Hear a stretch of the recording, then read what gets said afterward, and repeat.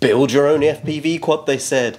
It'll be fun, they said. Bullshit. I don't want to spend time building anything, I just want to fly.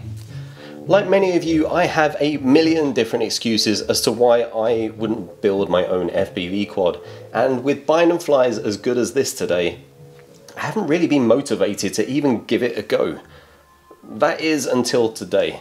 In my last video of my FPV journey, flying that 5-inch for the first time has basically ruined FPV for me. I loved it. But I live in a city, so that means that every time I want to fly my 5-inch instead of my micros, I have to come all the way out of the city to somewhere like here in order to fly. And that just means that I can't fly this as much as I want to. But if I had something that was sub-250, smaller, lighter, and felt something like this, that would be pretty awesome. Also, on top of that, I want it to be durable and have easy to replace arms because I still crash a lot. And if I can get a DJI O3 in that, even better, because then I don't have to use a GoPro or an Insta360 camera, because yes, I've broken quite a few of those already. Anyway, long story short, I couldn't find anything that had all of these things that I wanted that I could get off the shelf. And then I came across this video from Murders FPV, who had built something that met everything that I was looking for.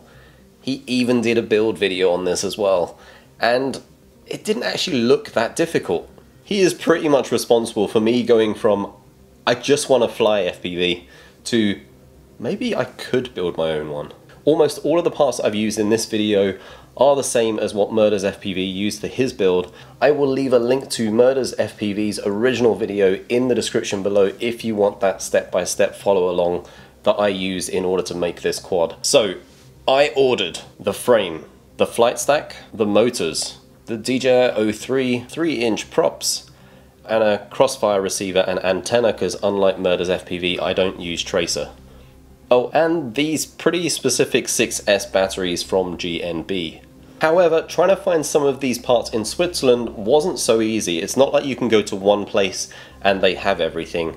I even had to order things from different countries, and that meant that getting these parts took a long time. It cost a lot in shipping, it took weeks to arrive, some parts arrived before others, so I couldn't do the full build all in one go. The components that I use for this build aren't the cheapest that you can get, but they did make things very easy, and they definitely keep everything below 250 grams. So the frame is really good quality, and it was really easy to work with. Now I've got nothing to compare that to, but it was very straightforward to put together, and it was extremely well thought out.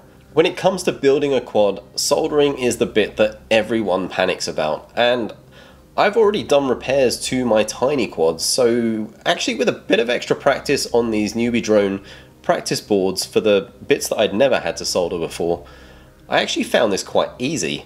Now, don't look too closely at my soldering work because it's not the best, but it'll do for now. The frame comes with this antenna mount for the DJI O3, and yeah, it will do the job, and I've seen other builds that use this, but this stubby mount is actually better, so I got one printed. To save some extra weight, I replaced the XT60 with this XT30. I replaced the Crossfire Immortal antenna with a Mini Mortal, which also has a smaller mount. So now the moment of truth. The quad was built and the all-up weight came up to 244 grams. And that's awesome because that allowed me to add a few extras. I added protection on the chin and also these little protectors on the arms. And I also got some Flywoo NDE filters and lens protectors for the O3. So let's plug it in and see if it works. I'm joking, I did do a check on a Joshua Bardwell video and then realised that actually it'd be better to order a smoke stopper and a multimeter and do a few checks before I plug this in. Okay, now I think we're ready to plug it in. What happens? Okay, something isn't working as the motors aren't making the right noise. A few moments later. So it was actually just because when I put the battery strap on, I managed to pull out a connector. And so with that back in, I plugged it in and I heard...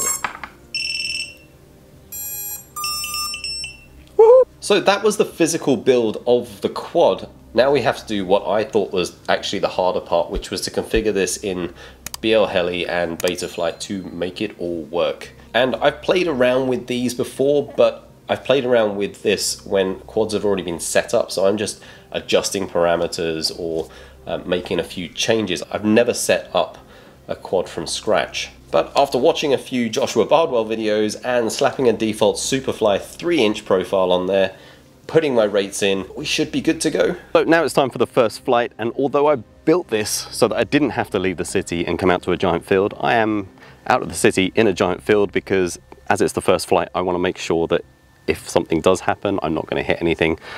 So let's do a line of sight test. I'm terrible at line of sight flying, so let's give this a go and just hope that it's all good. And this is the point where the battery ran out in my microphone and I hadn't realized, but I got this to hover and it was extremely stable. It was very precise. I couldn't believe it.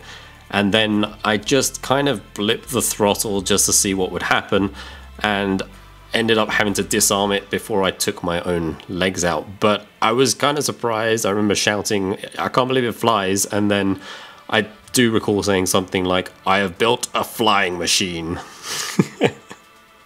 So not only does this thing fly, but it flies really well.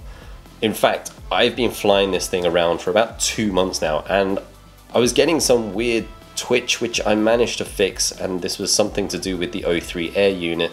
But it's fast when I want it to be, it's really responsive, and it's so much quieter and smaller than the 5-inch. But does it fly like a 5-inch? Well, not quite, but it's pretty close. It's close enough that I haven't really flown my 5-inch in a while. But this does give me hope for the Sub250 class. I mean, it's good, it's really good. Maybe I'm just blowing my own horn here because I built this, but it's pretty good. So what do you think? In a future video, maybe I should put this up against other Sub250 bind and fly drones and just see how they perform in comparison to this. Because I get the feeling that maybe I enjoy this so much because I built it. That doesn't mean to say that actually it's any good. So let me know what I should compare this to. The most popular ones in the comments. I will go out there and I will buy those quads and compare this to that in that future video. So the big question is, did this experience change my mind about building my own FPV quads? And I really hate to admit this, and I can't believe I'm gonna say this, but I actually enjoyed that build process a lot, and I now have other quads that I'm gonna be building as well. I'm gonna be building at least another one of the F3s because that was such a cool thing, and you know, I wanna have a spare.